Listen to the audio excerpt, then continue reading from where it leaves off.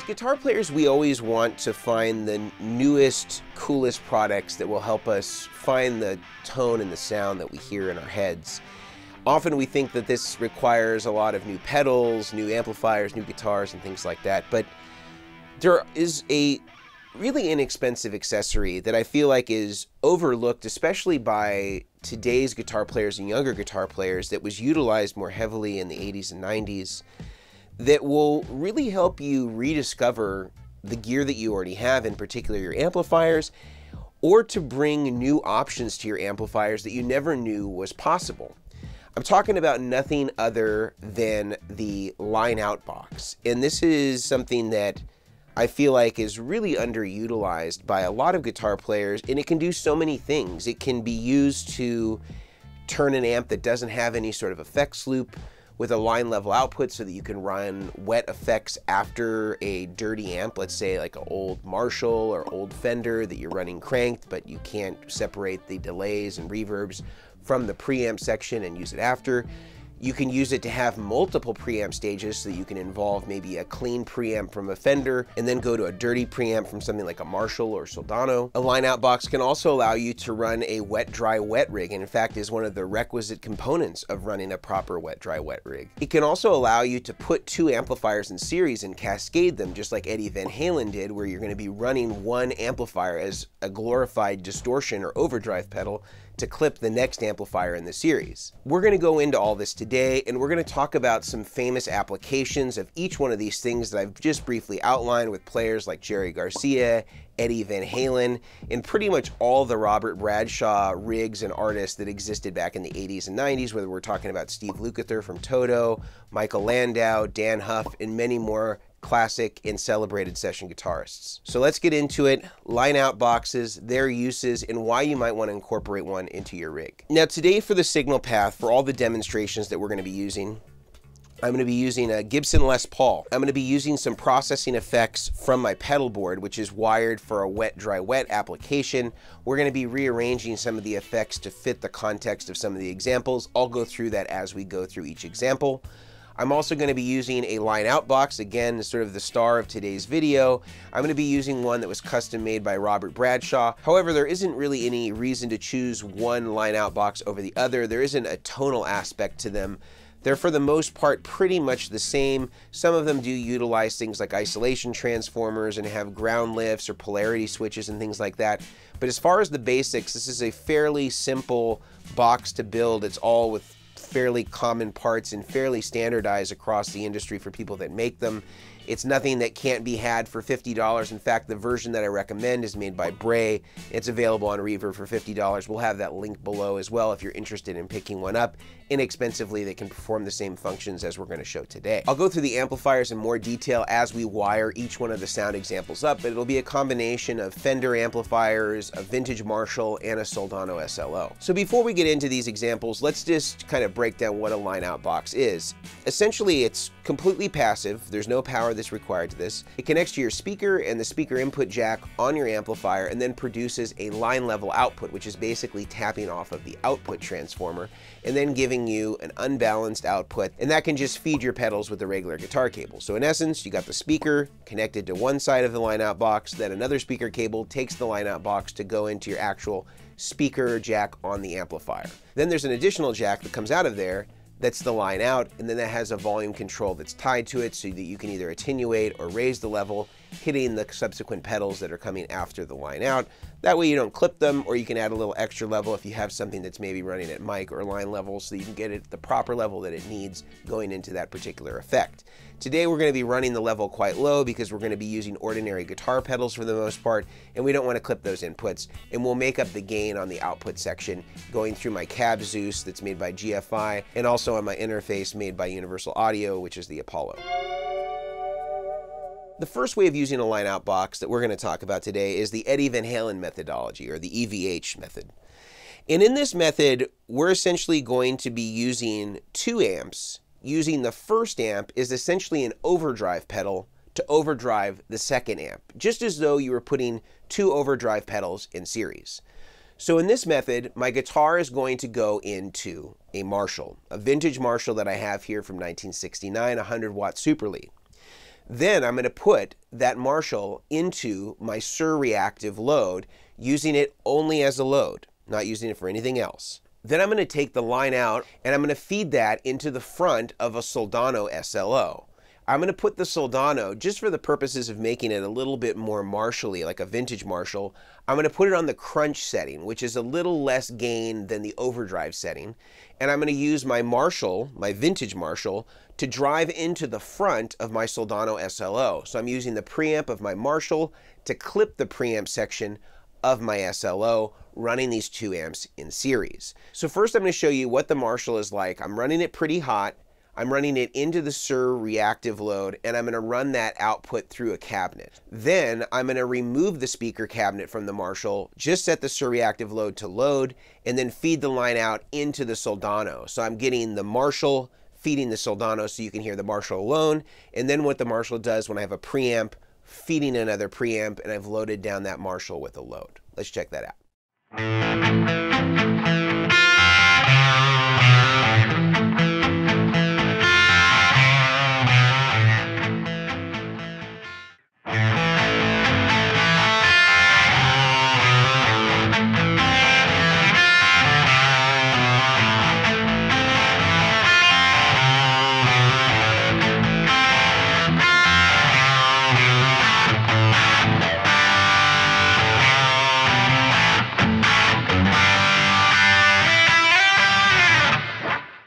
So you can hear there that the Marshall on its own, and I've got it pretty cranked, has a nice gain sound, but then when I bring it into cascade into the Soldano SLO, even though the Soldano is not run that hot, again, I have it on the cleaner channel in the crunch mode, which is just a slight amount of grit just beyond the clean channel, it really just makes it even more ballsy and more fat. It just sounds absolutely beautiful. And you can see why guys like Eddie Van Halen would run these 2 together, because there weren't a lot of overdrive pedals at that point that were really amp-like. How could you get any more amp-like than cascading 2 amps together, using a Marshall as a glorified pedal or preamp pedal, hitting another preamp section?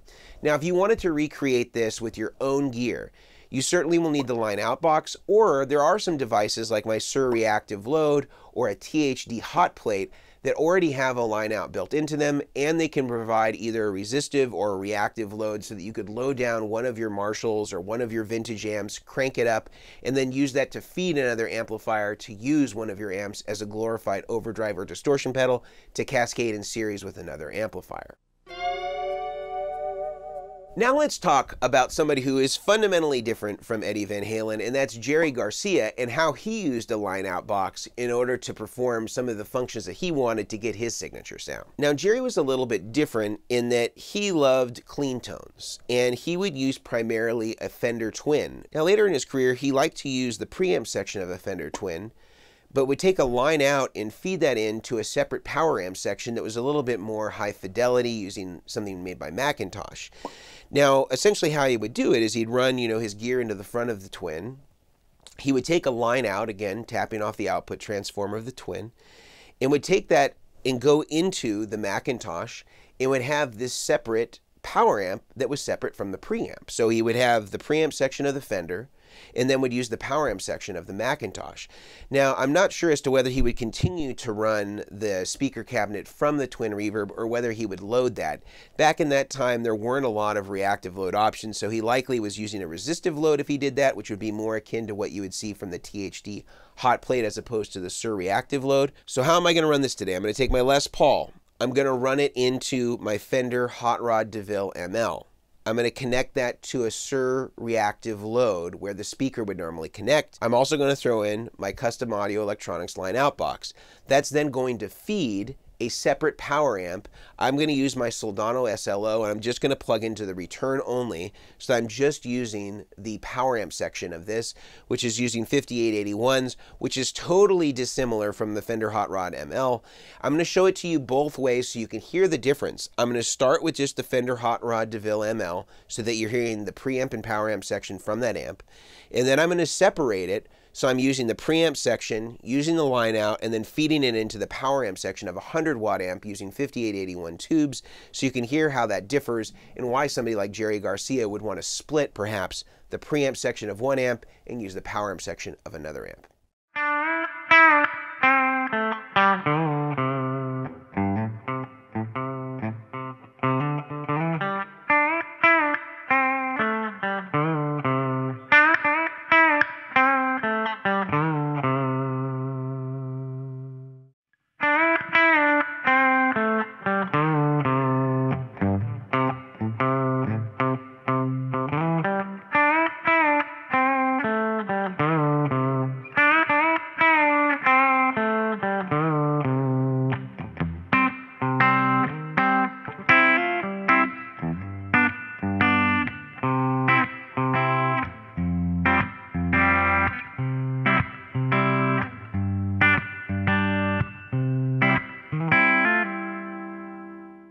I think that sounded great. You can really see there how maybe it got a little bit more compression, a little bit more fatness, in fact, I think when we went to that 100 watt, even though there was presumably more headroom, by doing it this way and having that extra headroom, I could use a little bit more volume from the ML, still keep it clean. I really love how that sound. It allowed me to increase the volume a little bit on my DeVille because I had that 100 watt headroom in that power amp section of the Soldano, allowed it to sound a little fatter, have a little bit more bloom. I really think the tones overall were really great, and I could definitely see why somebody like Jerry Garcia would want to use that line out box to kind of split between a preamp section from one amp and the power amp section of another amplifier. Now let's look at what I call the effects loop method. And this is in essence taking an amplifier that doesn't have any sort of effects loop, let's say like a vintage Marshall like I have over here, and making it something that can accept delays and reverbs after the preamp section. Now again, this vintage Marshall predated effects loops, so this doesn't have any ability to be able to separate the wet effects from the dirty preamp. So I'm going to set this thing fairly dirty, and then I'm going to connect it to a line out box. So I'm able to run that Marshall fairly distorted as my dry amp, use the line level output and feed that into my pedal board. And there it's receiving all of my wet processing, some chorus, some delay, and some reverb. And then I'm feeding that into a GFI cab Zeus to do the wet processing. And then I'm feeding my Marshall with its own dry cabinet, which is giving me my own channel. So it's essentially a wet, dry, wet rig in this context. Although I'm running all the pedals in series, I'm not using any sort of parallel processing, but the signal path is splitting in parallel without any sort of mixing. I just have all the pedals in series, and the dry path is in all of them.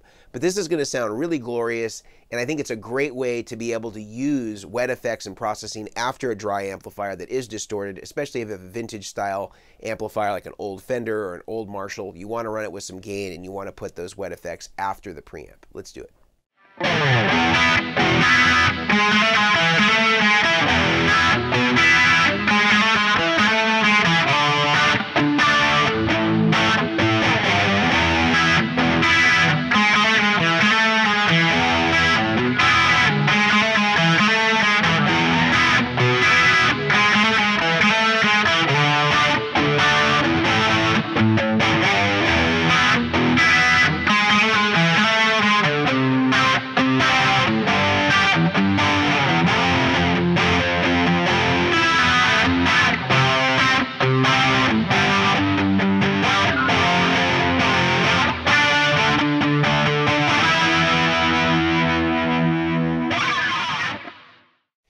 So it sounded glorious. I love how it sounded. I think that this is, again, a great way to be able to incorporate some of the more studio or modern applications of being able to put some of this processing after the preamp without having to do any modifications to your amp or any need to use any sort of effects loop box or anything like that. You're just taking your line out box. It's a totally passive piece of gear, connects to the back. That is then feeding my pedal board where all the wet processing is happening, and then I'm using a simulated cab and microphone for the wet side. I'm using a real mic and cab on my Marshall. Again, I have a mic and cab underneath the studio, so I'm able to record that, bring it into my Apollo, and then I separately have my wet channels for left and right that's again run in parallel with the dry signal. Now let's go to the last way that of course is probably the most used way for a line out box, which is a wet, dry, wet rig. So for this example, I'm going to be using my Soldano SLO. And the Soldano SLO actually has a line out built into the back of the amplifier and has a volume control for it. Now it doesn't have any polarity control, it doesn't have any ground lift, but for the most part, if I'm running everything into this amp, I'm not going to have much of a potential for any sort of ground noise or any sort of ground loop. So I'm going to be using that to drive everything as far as the line out is concerned. Guitar is going to plug into my pedal board, which is going to plug into my Soldano. I have all of my Soldano amp switching available inside of my Mastermind here on the floor. And I also have all my wet processing that's going to be happening after the line level output. I'm again going to use that GFI cab Zeus for this to do all the wet processing in parallel. I do have my reverbs and delays set to 100% wet here, and I have my delay and reverb mixed in parallel through the mixer that's built into the Source Audio Collider delay and reverb pedal on my board. So that's all going to be running in the same fashion. The Soldano is also going to be running that cabinet under the house for the dry cabinet mic'd brought into the Apollo. Let's check it out.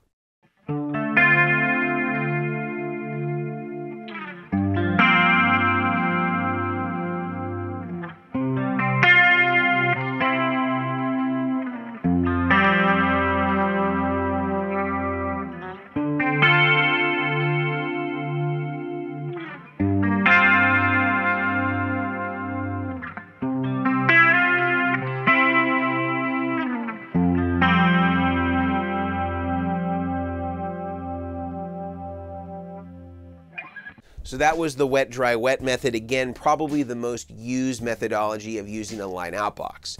But today you got to see a lot of different applications. We got to see using the line out box from my SIR reactive load, which would be very similar to something like a THD hot plate, where it creates the load for the amplifier so you don't need a cabinet for it, and then produces a line level output which we can feed to any of your line level pedals. We also saw the actual use of the line out box that I use with my Marshall and also with the Fender. We also saw that some amps actually have line outs built into them. The Soldano has it, a lot of Mesa Boogies also have it. Sometimes you'll see it called a slave output. It's the same concept as a line out, again tapping off that output transformer and then giving you a line level output that's going to feed your wet effects, or in some cases feeding another amplifier if you want to do that Eddie Van Halen style.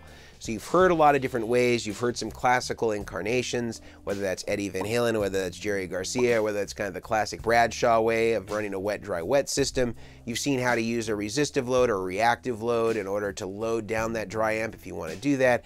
And you've seen other ways to also incorporate simulated cabinets, as we did here with the GFI Cab Zeus that I was using for a lot of our wet processing for the left and right wet cabs, because I don't really feel like there's any reason to bring an additional 2 cabinets in the room for the wet processing. Usually that's supposed to be fairly linear and it's supposed to kind of insulate the dry signal and let the dry signal really be sort of the driving force and the tonal force behind the overall sound. And if you want to pick one of these up, as I recommended, the Bray is a great option for this. It doesn't have any of the polarity switches or isolation, but in most cases you're probably not going to need that. If you do need to have that, the SIR is also another great option, and that has, again, a phase control or a polarity control, as well as a ground lift and an isolated output.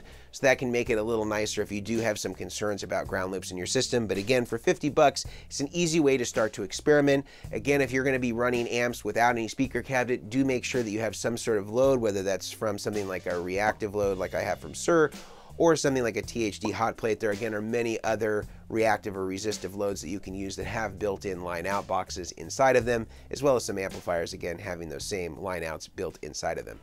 Thank you so much for watching. If you dug what you saw today, give us a thumbs up. Comment of another way that you use a line out box that maybe we didn't talk about in this video, or other applications other than guys like Eddie Van Halen or Jerry Garcia or Robert Bradshaw and a lot of those classic rigs that he built for Steve Lukather, Michael Landau, or Dan Huff. We'd love to hear from you about that.